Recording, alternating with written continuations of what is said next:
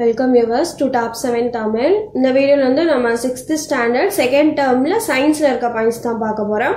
அதுக்கு முன்னாடி எங்க சேனலை இதுவரை நீங்க subscribe பண்ணாம இருந்தீங்கன்னா கீழ இருக்க ரெட் கலர் subscribe பட்டனை click பண்ணி subscribe பண்ணிக்கோங்க. நான் போடுற வீடியோ ஒண்ணே நோட்டிஃபை ஆகணும் அப்படினா bell symbol click பண்ணுங்க. வீடியோ உங்களுக்கு பிடிச்சிருந்துச்சுனா லைக் பண்ணுங்க, ஷேர் பண்ணுங்க, கமெண்ட் பண்ணுங்க. points பார்க்கலாம்.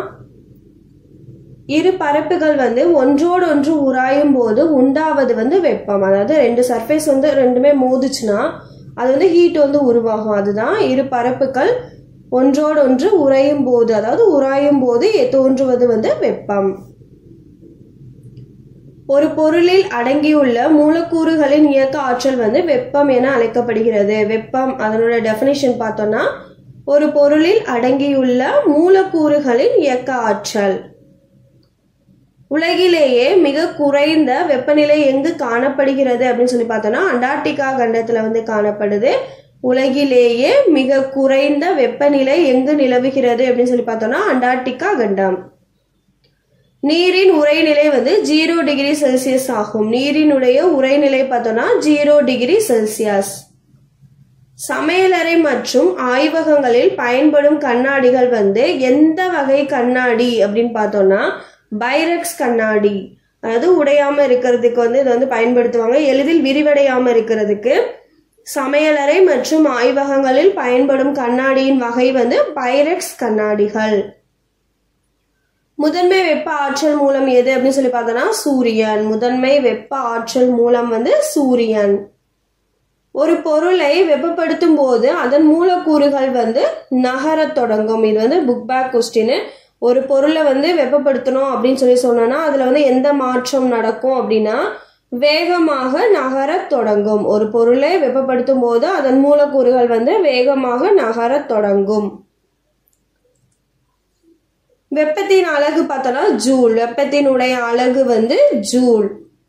அடுத்து வெப்பநிலையின் அலகு பார்த்தோம்னா கெல்வின். வெப்பத்தின் அலகு வந்து ஜூல், வெப்பநிலையின் அலகு வந்து கெல்வின். அனல் மின் நிலையங்களில் டர்பைனை இயக்க பயன்படுவது வந்து நீராவி. இந்த நீராவி வந்து நிலக்கரி, டீசல் மற்றும் வாயுக்கள் இந்த மூன்றை எரிப்பதன் மூலம் உண்டாகும் இந்த நீராவி வந்து அனல் மின் நிலையங்களில் டர்பைனை இயக்க பயன்படுது. இதில் வந்து என்ன ப்ராசஸ் நடக்கும் அப்படின்னு பார்த்தோம்னா வெப்ப ஆற்றல் வந்து மின் ஆற்றலாக மாற்றப்படுகிறது. இந்த அனல் மின் நிலையங்களில வந்து வெப்ப ஆற்றல் மின் ஆற்றலாக வந்து மாற்றப்படுது. நீர்மின் நிலையங்களில் வந்து இயக்க ஆற்றல் வந்து மின்னாற்றலாக மாற்றப்படுகிறது. நீர்மின் நிலையங்களில் இயக்க ஆற்றல் மின்னாற்றலாக மாற்றப்படுகிறது. அனல் மின் நிலையத்துல வந்து வெப்பம் ஹீட் வந்து மின்னாற்றலாக மாற்றப்படுது. வேதி ஆற்றலை மின்னாற்றலாக மாற்றும் ஒரு சாதனம் வந்து மின்கலம். வேதி ஆற்றலை வந்து மின்னாற்றலாக மாற்றும் ஒரு சாதனம் வந்து மின்கலன். மீண்டும் மின்னேற்றம் செய்ய முடியாத மின்கலன்கள் வந்து முதன்மை மின்கலன்கள் என அழைக்கப்படுகின்றன. மீண்டும் மின்னேற்றம் செய்ய முடியாத மின்கலன்கள் வந்து முதன்மை மின்கலன்கள் என அழைக்கப்படுகின்றன.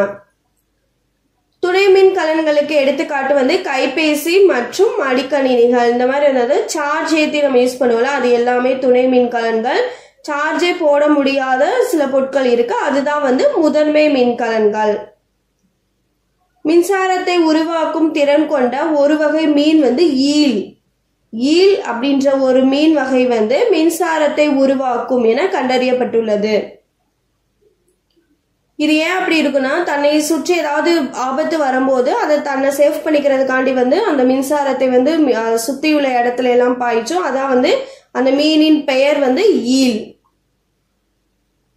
ஒரு சுற்றில் பாயும் மின்னோட்டத்தை அளவிட உதவும் கருவி வந்து அம்மீட்டர். ஒரு சுற்றில் பாயும் மின்னோட்டத்தை அளவிட உதவும் கருவி வந்து அம்மீட்டர். மின் விளக்கினை கண்டுபிடித்தவர் யாரு அப்படின்னு சொல்லி பார்த்தோம்னா தாமஸ் ஆல்வா எடிசன். மின் விளக்கினை கண்டுபிடித்தவர் வந்து தாமஸ் ஆல்வா எடிசன். டைனமோவை கண்டுபிடித்தவர் வந்து மைக்கேல் ஃபாரடே. டைனமோவை கண்டுபிடித்தவர் வந்து மைக்கேல் ஃபாரடே. மீள் மாற்றத்திற்கு எடுத்துக்காட்டு வந்து தொட்டால் சினிங்கி. இந்த தொட்டால் சினிங்கி தாவரம் வந்து மீள் மாற்றத்திற்கு எடுத்துக்காட்டு. மீள் மாற்றம் அப்படின்னா வந்து மீண்டும் அதோட இயல்பு நிலைக்கே திரும்பிடும், அதுதான் வந்து மீள் மாற்றம். மீளா மாற்றத்திற்கு எடுத்துக்காட்டு வந்து பால் தயிராக மாறுதல். இது வந்து மீளா மாற்றத்திற்கு வந்து எடுத்துக்காட்டு ஆகும். எக்ஸாம்பிள் கொடுத்து கேட்கலாம். பால் தயிராக மாறுதல் வந்து எந்த வகை மாற்றம் அப்படின்னா மீளா மாற்றம். ஏன்னா தயிர் மறுபடியும் பாலா வந்து மாறாது, அதுதான் வந்து மீளா மாற்றம். இயற்பியல் மாற்றங்களுக்கு எடுத்துக்காட்டு வந்து பனிக்கட்டி உருவாதல். பனிக்கட்டி உருவாதல் வந்து ஒரு இயல்பான, அதாவது இயற்பியல் மாற்றங்களுக்கு வந்து எடுத்துக்காட்டு. அதே பதங்கமாதலுக்கு ஒரு எக்ஸாம்பிள் பார்த்தோம்னா கற்பூரம். கற்பூரம் வந்து பதங்கமாதலுக்கு எக்ஸாம்பிள். வேதியியல் மாற்றத்திற்கு எடுத்துக்காட்டு வந்து மரம் எரிதல். மரம் எரிதல் வந்து வேதியியல் மாற்றம்.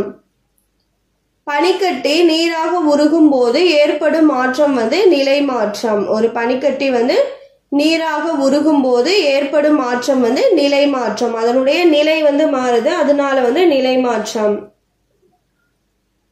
ஈரத்துணி வந்து காற்றில் உலரும் போது ஏற்படும் மாற்றம் வந்து இயற்பியல் மாற்றம். ஈரத்துணி வந்து காற்றில் உலரும் போது ஏற்படும் மாற்றம் வந்து இயற்பியல் மாற்றம்.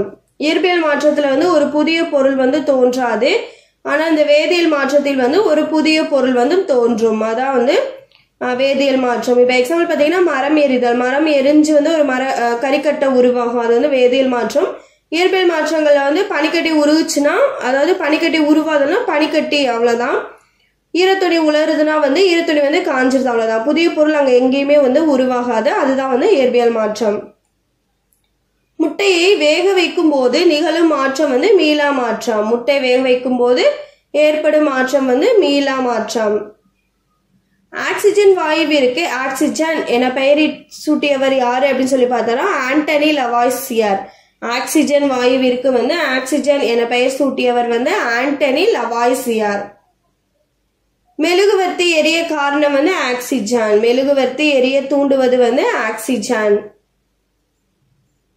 நைட்ரஜனை கண்டறிந்தவர் யாரு அப்படின்னு சொல்லி பார்த்தோம்னா டேனியல் ரூதர்போர்டு. நைட்ரஜனை கண்டறிந்தவர் யாரு அப்படின்னு சொல்லி பார்த்தோம்னா டேனியல் ரூதர்போர்டு. சுண்ணாம்பு நீர் பால் போல மாற காரணம் வந்து கார்பன் டை ஆக்சைடு. சுண்ணாம்பு நீர் வந்து பால் போல மாற காரணம் கார்பன் டை ஆக்சைடு.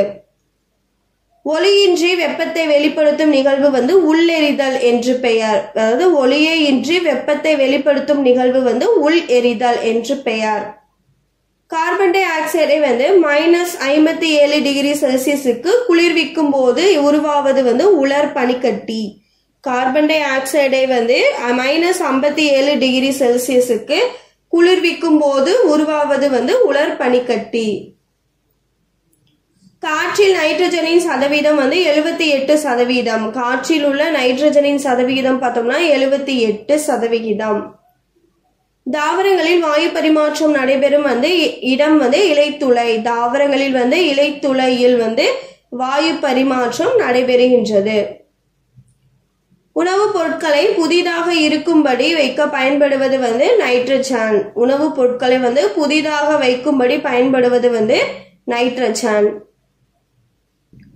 உயிரினங்களின் அடிப்படை அலகு வந்து செல். செல் தான் வந்து உயிரினங்களின் அடிப்படை அலகு.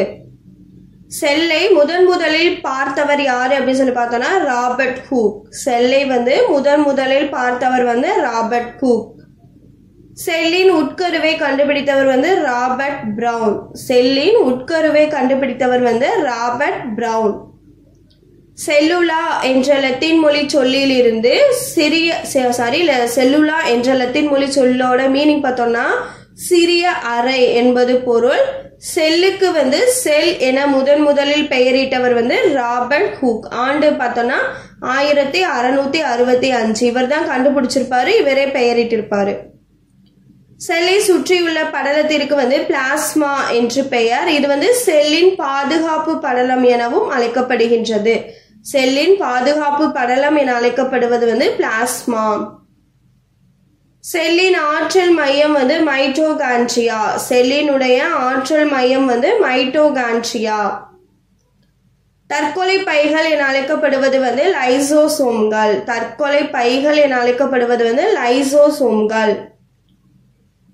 செல்லின் புரத தொழிற்சாலை என அழைக்கப்படுவது வந்து ரிபோசோம்கள். செல்லினுடைய புரத தொழிற்சாலை என அழைக்கப்படுவது வந்து ரிபோசோம்கள். செல்லின் உள்ளே இருக்கும் பொருட்களை ஓரிடத்திலிருந்து மற்றொரு இடத்திற்கு கொண்டு செல்வது வந்து எண்டோபிளாசா வலைப்பின்னல்.